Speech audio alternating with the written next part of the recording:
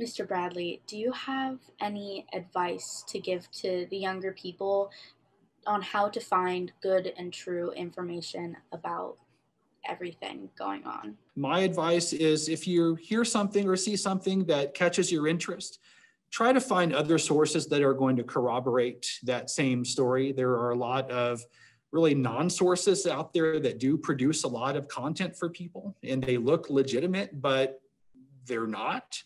And so my advice is if something comes across your social media or news feed that like, oh, that's interesting, I didn't know that. And if that's something that's going to have an effect on your opinion about something, maybe take a few more moments and to explore that particular topic and see if there are other sources or if what you've read is true at all. My stepfather gave me the same advice to really go and look at not just one article, but try and find at least three that are backing up with that same story.